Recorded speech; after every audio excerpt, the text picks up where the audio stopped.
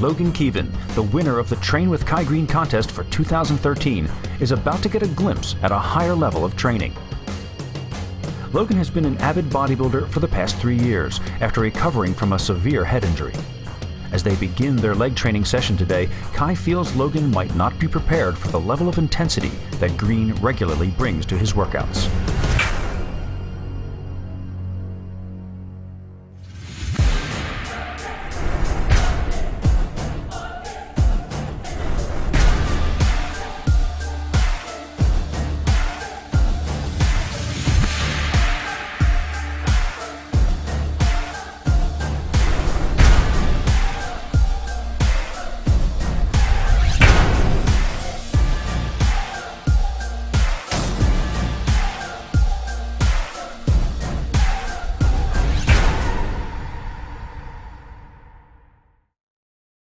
Guy, how long are we looking at here? I want the longest, meanest thing you got. The longest, meanest thing? That you can do, yeah. Nah. Why not? Come on. Because number one, you don't know what you're asking for. That's the point. I don't want to know. I just want to do it. Right. How long have you been training? 3 years. 3 years. Now, I've been training since I was 11, but just doing strictly bodybuilding for 3 years. Good news. There are steps toward getting anywhere, you know, in life. There are steps. You have to understand that there's some skills today that, as you are only training for 3 years, that you're not expected to have that a seasoned professional will. Oh, yeah. So, let me rephrase it then. Huh? Within what you would think my 3-year boundary would be, I want you to push me to at least a little bit beyond that 3-year boundary, to let me experience something new, something that you think would be like a wise yet suitable workout. Well said. Well said. Even though Logan is eager for a challenge today, it wasn't that long ago when it seemed as if he would never be able to engage in rigorous physical activity again. Several head injuries, sustained while playing football, threatened his future as an athlete. Pretty much I got a series of concussions, and after the third one I saw for the second time a black circle in my view, and that freaked me out because I was like, oh gosh, am I going blind? I don't know what this is. So I told my school nurse, who apparently thought it was a big deal for me to have 3 concussions, and I was rushed to the emergency room where I was told that I cannot participate in contact sports anymore. And I remember that night I was just crying. As soon as you told me that, I was just sitting there crying in the emergency room. I couldn't exercise. I would sleep as long as I was mentally capable of staying in my bed, because I didn't want to leave my bed. That's when I found bodybuilding. And when I first looked up that YouTube video and I looked up bodybuilding, I found the bodybuilding monster video with Kai Greene. It had Kai Greene walking out of a gym in the city with his big gym bag and his red Muscle Meds hoodie. And I said, wow, like, look at that guy. Like, is that possible to do that? What matters most at this time is what you say. You know, you are in the driving seat, and your training is a conversation with yourself. Hopefully today, if nothing else, I would like to put some things in your mind that help you think more clearly about what you're doing going forward within the gym training. Should you be put in touch with something that may be a little bit challenging? Absolutely. You know, but the challenge doesn't come from me. The challenge comes from you. You know? Personally, I've looked at lifting as like that emotional retreat. It's like a place I can just get away and get in tune with myself. And from that, I've now loved that experience so much and continue to love it. And that is what has inspired me to want to be where you're at and want to be on your level, so that I can do this as a career. Wow, there is so much that you just said that I can definitely identify with. The beauty about this thing is that you can start from wherever you are. So you're off to a great start. If this contest was for me to meet any bodybuilder, it would have been Kai. Because to me, he's like the ultimate underdog. in his YouTube video, he says like, you have to save yourself. And during my concussion time, I listened to that video and I was sitting in my bed like in tears, like almost all the time. And I heard him and those words, like, you have to save yourself. And I was like, no one else can get me out of this situation right now. Like, this is up to me, like, for me to make that change. It's like you have to save your own life. 'Cause nobody's gonna be able to save it for you. Kai unintentionally was like a direct motivation to me. Like, he was telling me that. Okay, so let's get it. We're gonna start with a basic crunch and we're gonna move on from there. You ready? Let's go. 2, 14, 22, 23, 39, contract, 49, 50, good news. Okay, now what we're gonna do is we're gonna turn on our side, pelvis on the side, right? Now I'm gonna reach over with my fingertips. I'm feeling for a muscle contraction. Now I'm gonna reach for my external obliques. I'm going to stretch and contract. Stretch and contract. 12, contract, 20. Now, from here, I'm gonna stretch, bend my knee. 1, 2, 3, articulate the movement. 4, 10, all right. Gonna turn over. Same moves apply on the other side. Here, 10, your mind is here. 11, make this harder, let's go. 12, let's go. 13, let's go. 8, that's why I'm poking you, make it hard. 9, flex this, 10, good. All right, flat on your back, buddy.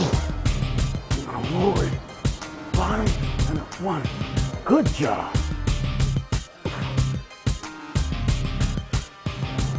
20, excellent. Now, left elbow out to the left side. My right knee goes out to the right side. I'm looking for a line that stretches across my body from elbow, left elbow to right knee, and I'm gonna squeeze. 2, 3.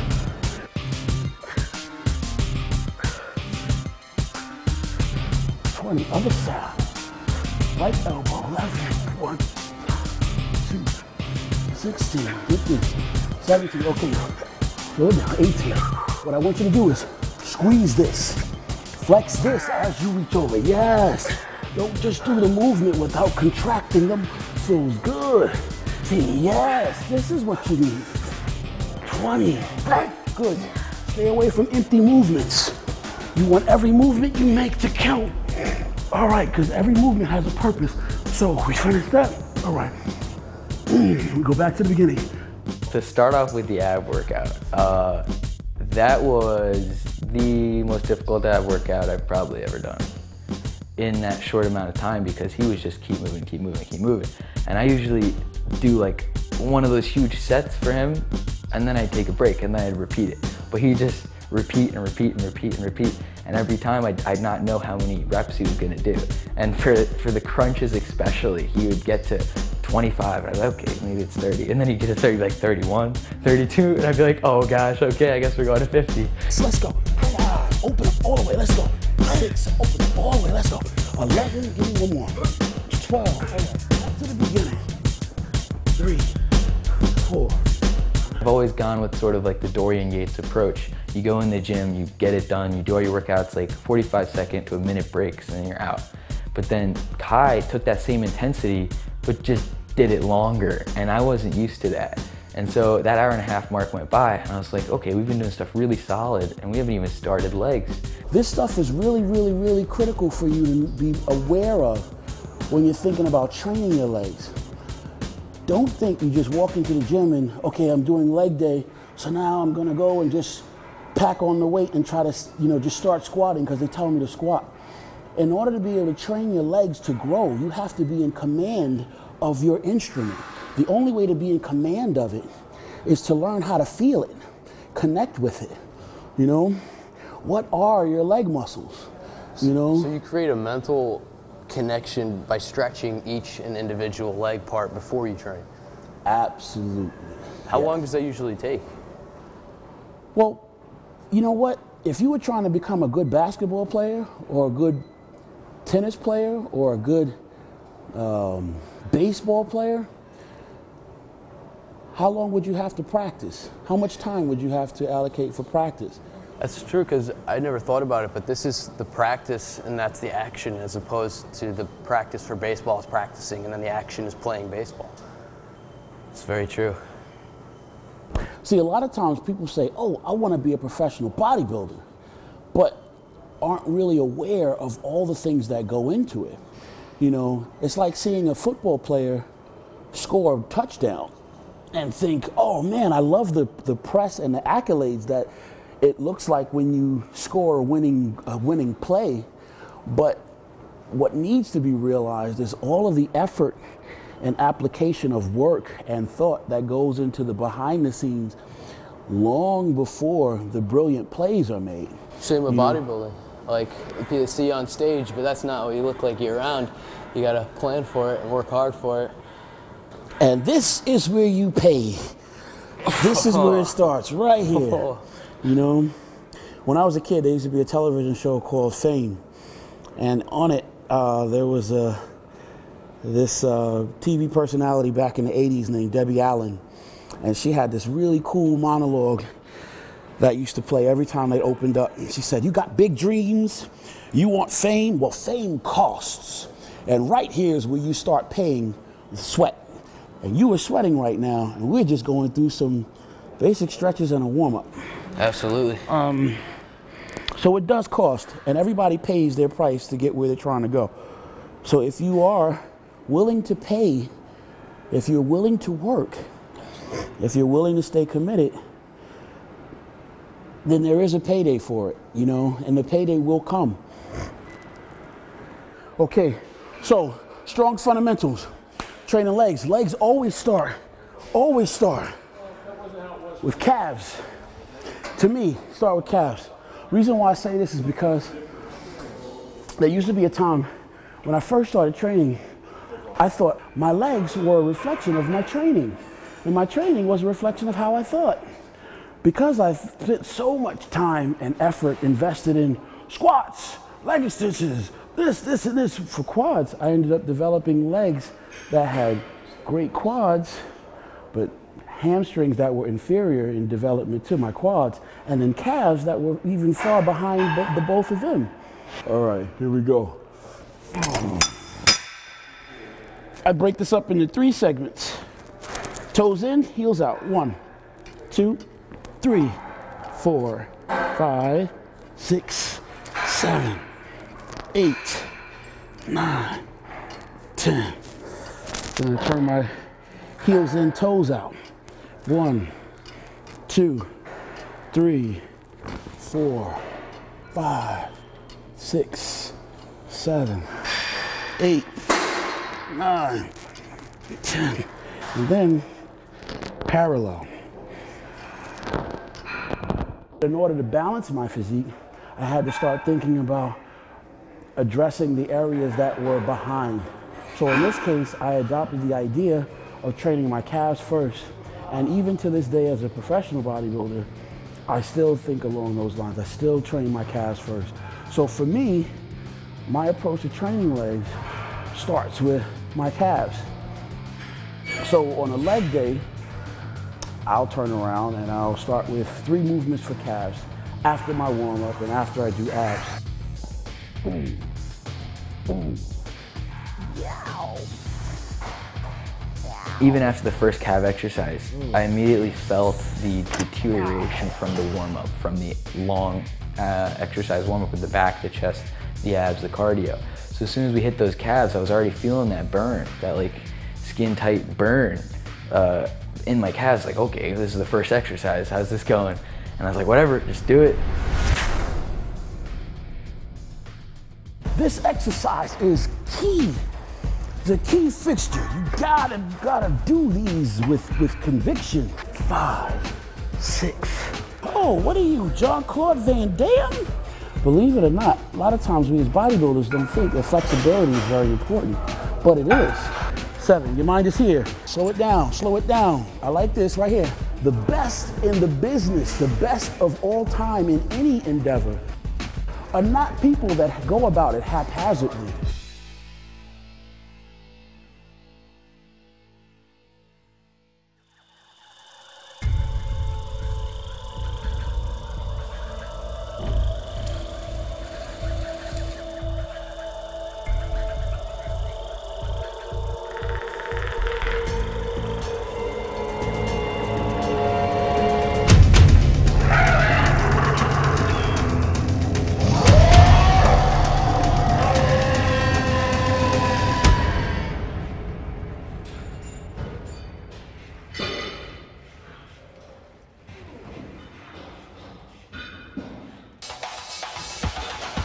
The hunt is over. If you've been searching for the best protein, look no further than Muscle Med's Carnivore. Carnivore protein gives your muscles the nutrition they need with our unique, easily digestible beef protein isolate, now in 5 delicious flavors. The hunt is over for the best protein in bodybuilding, Carnivore.